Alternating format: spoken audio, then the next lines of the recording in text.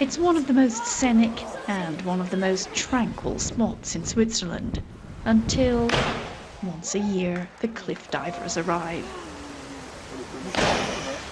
A few dozen people in the world who can take skills normally practiced on a mundane 10-metre board to much higher levels. I can tell you 10 metres is high enough. When you get to 20, it's just a totally different mindset, totally different feeling.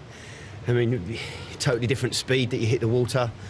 But when you get it right, it's just such a thrilling feeling, and you hear, when you're spinning around, you pick up so much speed, the wind's blowing past your ears, it's brilliant.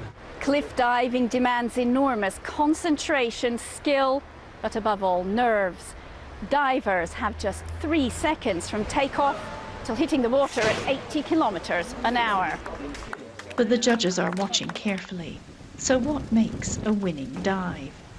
Every dive has a degree of difficulty which is compounded by the number of somersaults, the number of twists and the positions in the air, as well as the entrance into the water. And this will be multiplied with the sum of the judges' marks to get the final score.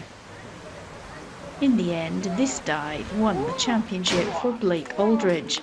But for him, like many competitors, the biggest prize of all is the chance to dive in surroundings like this. I'm used to a swimming pool, indoor or outdoor.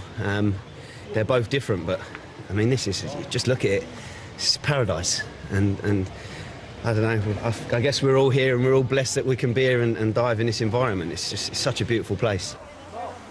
And so, after one day of thrills and spills, tranquility returns. But the cliff divers of tomorrow are already testing the water. Imogen Foulkes, BBC News, Southern Switzerland.